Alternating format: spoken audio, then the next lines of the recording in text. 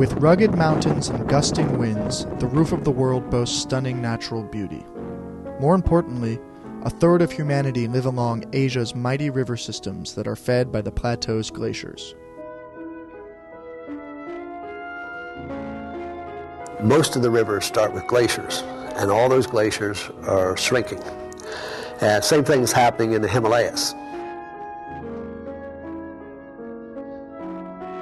And then as I traveled across China, it didn't matter whether you were in the east or in the west. You know, the national bird is the construction crane on every city. And you're looking at all these buildings going up and thinking, where's the power going to come to maintain this? And of course, coal. And of course, coal produces CO2.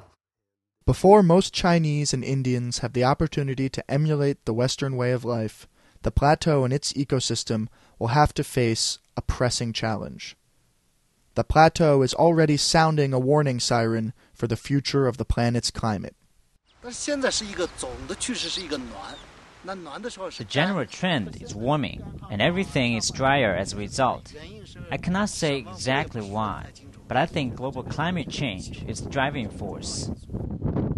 Sometimes when we talk about climate change, we talk more about temperature. 3 degrees warmer, that will be tough, and there will be extreme heat waves and things like that. But if you don't have water, that's the essence of life. People have to migrate, and there's unrest that comes with that. And so when I look at these mountain glaciers, I'm more and more concerned that what is happening to them is much more rapid than any of our models would suggest.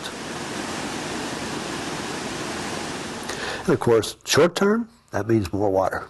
But there's a threshold out there that we will cross, and it'll be an abrupt change where the size of the glacier is so small that it no longer is a big contributor of water in the rivers. So we hope that you will stay with us and enjoy the historic interactive images of glaciers on the Tibetan Plateau, which will show you in the most graphic way how things have changed.